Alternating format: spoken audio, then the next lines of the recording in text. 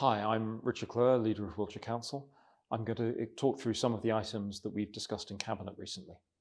We received an update on the progress that Wiltshire Council is making in addressing the climate emergency and carbon reduction. As a council, we've now reduced our emissions from about 24,000 tonnes 6 years ago to just over 5,000 tonnes this year, and we're making significant progress, well on track to decarbonise by 2030.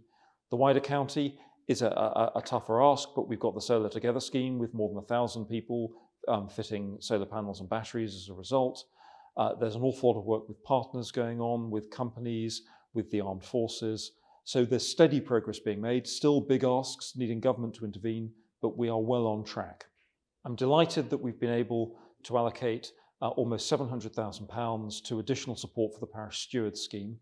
For those who don't know, Parish Stewards are Wiltshire Council staff who are out and about addressing the small issues that are causing problems on highways or on footpaths around our towns, villages. It's really, really good work. It's really valued work in the communities, and we've been able to find some funding to allocate over the next 3 years, so just over £230,000 a year, to put another team out there dealing with some slightly trickier, slightly bigger problems. Absolutely delighted we're making more progress there. We've agreed that we are going to go and look out for a new provider to reopen Salisbury City Hall as an entertainment venue. It's been running as a music entertainment venue since 1961. It closed due to COVID and then has been a COVID vaccination centre for the last 3 years.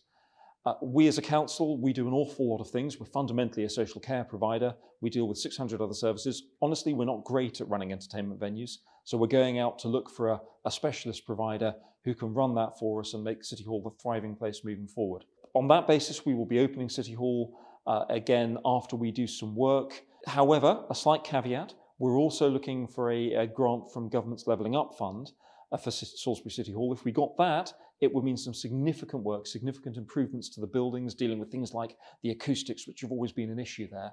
Were we to be successful with that, it would take probably a 2-year period for that work to be done, and we'd be looking to open early in 2025. One way or another, Salisbury City Hall will be reopening as a live entertainment and music venue. We've agreed how to allocate the additional money we've been given by government for the next financial year to support domestic abuse, domestic violence.